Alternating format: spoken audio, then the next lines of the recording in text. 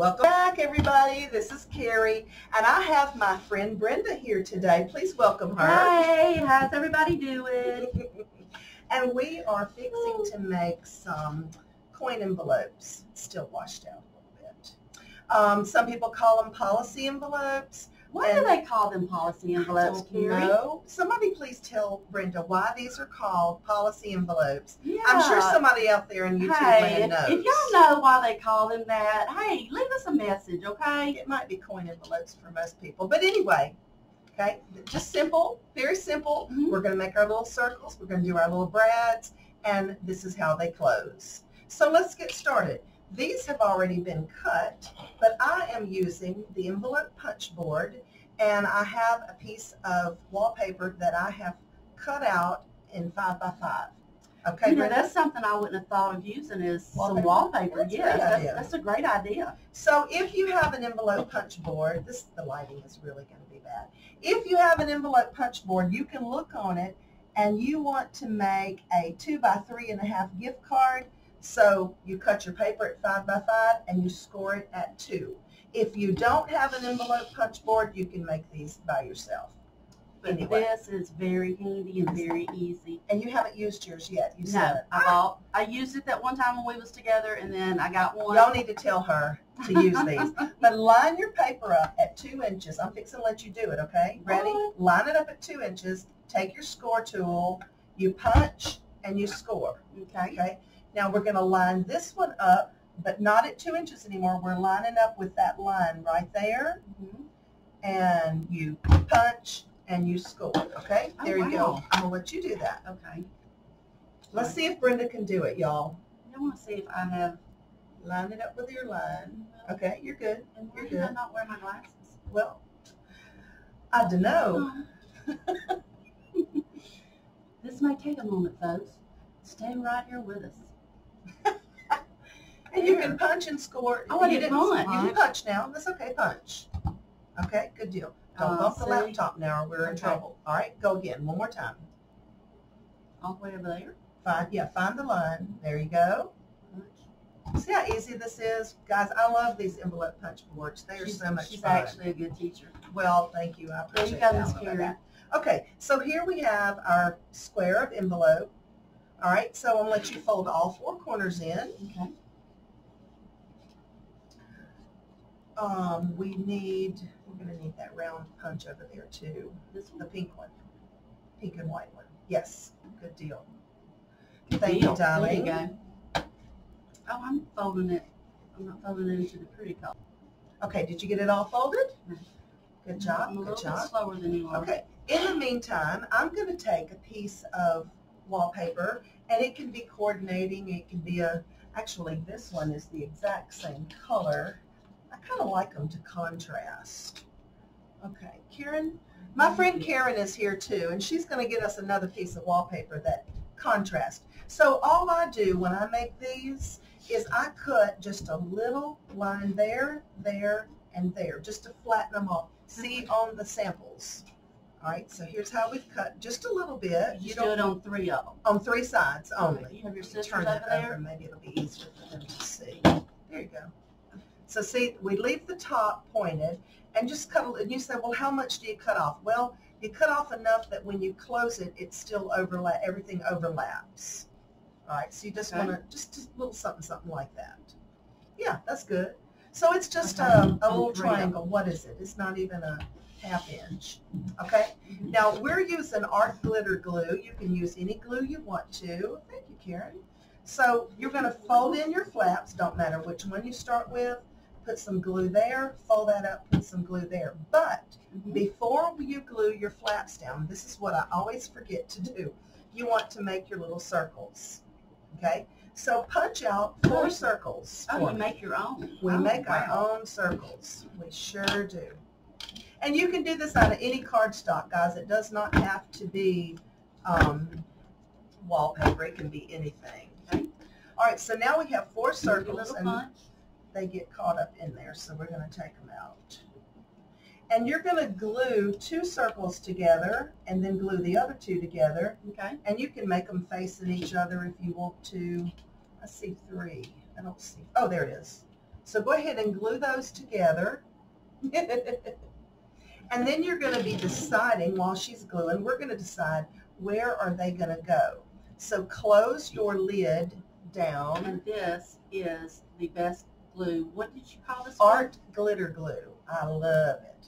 It dries very fast. It does. You got to work kind of quickly. So if you fold your flap down, you know that one of your little circles is going to be here. So you want to make sure you put the other one down far enough so you can just kind of eyeball it, or just kind of, if I had my pokey tool, I would poke a hole right there. What did you do with your pokey tool? I didn't bring it, but I tell you what, I'll do it with the crocodile. It'll work. So I'm going to punch a little hole. It is a monster. I'm going to punch a little hole right there. Okay. And then you're going to take these. I'm going to do one and then let you do the other. Just kind of center that with the crocodile. We just want a hole there. Okay. So go ahead and do that one. And I do it on this one right here? Yes, on the 1/8 inch. Got to remember, I'm left-handed, you know. I get to tell you all this stuff. I need a pencil. Hey. Uh-oh. Okay. Now, Brenda punched hers off to the side. I told you I was left-handed. It's okay. We can still use it, but let's just punch 2 more. Okay. We'll punch 2 more, and that way we'll know it'll be right. Mine's not in the center either. Look at it. It's okay. I mean, it's still doable. It's still doable. All right. Now, I don't have a pencil, but I'm just making a little mark where I wanted to punch that hole. Y'all can, thank you, Karen. She is the bomb over here. So I want to show y'all what I did. These are the 2 flaps that go in. Did I line it up? Almost didn't. All right, and this one goes up. Now, one of the circles is going to connect these 2 together. All right, so we need a Brad. Hey, Brad. And I want y'all to comment on Brenda's accent, because people tell me all the time that I have, I love your Southern accent. I'm like, wait till you meet my friend Brenda. You think I have a Southern accent? I do not have an accent. She does not have an accent, Which side do you use? The one right there, 1/4 of an inch. Okay. Y'all, let's see if I can do it. And this is your circle. So right. Okay. I didn't know if you knew. No. It's okay. It's good. Let's Y'all look. Y'all look. She did it. She did it. Ain't nothing wrong with that. All right. Now, you want to, and the reason I didn't glue this together, see, I want to get my hand up in there. So we're going to put, and I'm using these little flower brads. You can use anything you want to. I'm going to go in this hole, in this hole, in this hole. So I'm in all 3, and then try your best to open it.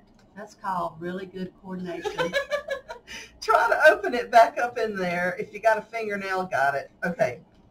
All right. Now you can go ahead and stick a little glue under there and stick a little glue here. Okay. Okay. And in the meantime, we'll get ready. And if you're using regular cardstock or paper or something like that, you can ink your edges if you want to make a vintage look. I just skipped that step for the purpose of the video. All right, and we're going to have to punch 1 more hole. Okay. I glued both of those. Okay. Now this flap's going to go down, so this one's going to go up here. Okay. So we need a hole somewhere about kind of in the center if we can, about right there. Okay. So all you're going to do, here you go, Brenda. Put the brad through the circle and through the hole. Brad.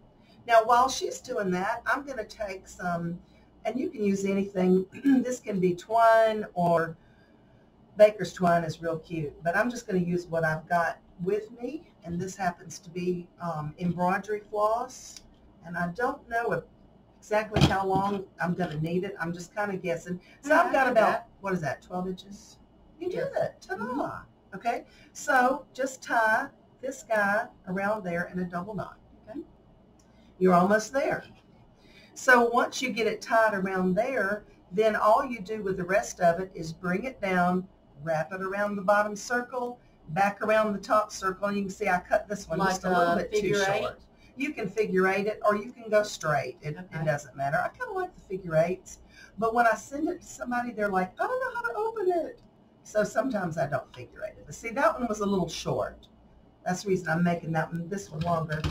And I've got these little jewels I just like to have a little bit of weight on the end of my string. Yeah, pull it real tight in there. Pull it real tight in there. Okay. There you go. Then trim off your little, do a double knot. Trim off your little edge.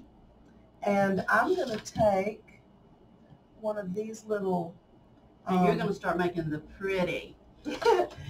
I just got a little jump ring pretty on it. Jewels. All I'm going to do... like you do on all your stuff. Wait a minute. I don't have to open that. Let me leave that closed. Right, okay. I got that on. Okay. Good job. Don't do that. Y'all see Brenda's envelope? She did it. Ta-da! Yay, okay. me. So we're going to take the end of that and just thread it through here, tie that in a knot, cut off the excess. Okay. Well, don't cut it till we wrap it. We'll see how many times we need to wrap it, and then we'll know exactly how much to cut off. So there's my finished one.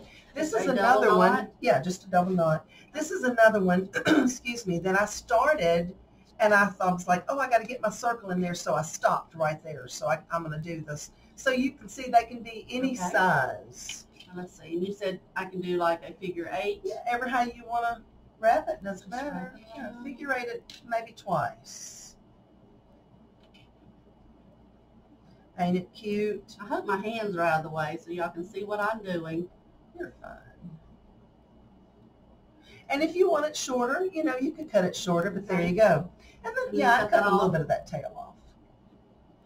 So that is our policy envelope or coin envelope or whatever you want to call it. And you can finish decorating it any way you want to. Remember now, if y'all know what a policy envelope is or the reason for it, why they call it. Yeah, why do they call it policy? Because sometimes people call it coin envelope. So if you know, let us know. Yeah, let us know. You'll enlighten us for the day. Okay, guys. Thanks, Brenda, for helping me. Thanks, Carrie, for allowing me to be with you. Have a great day, everybody. Bye-bye.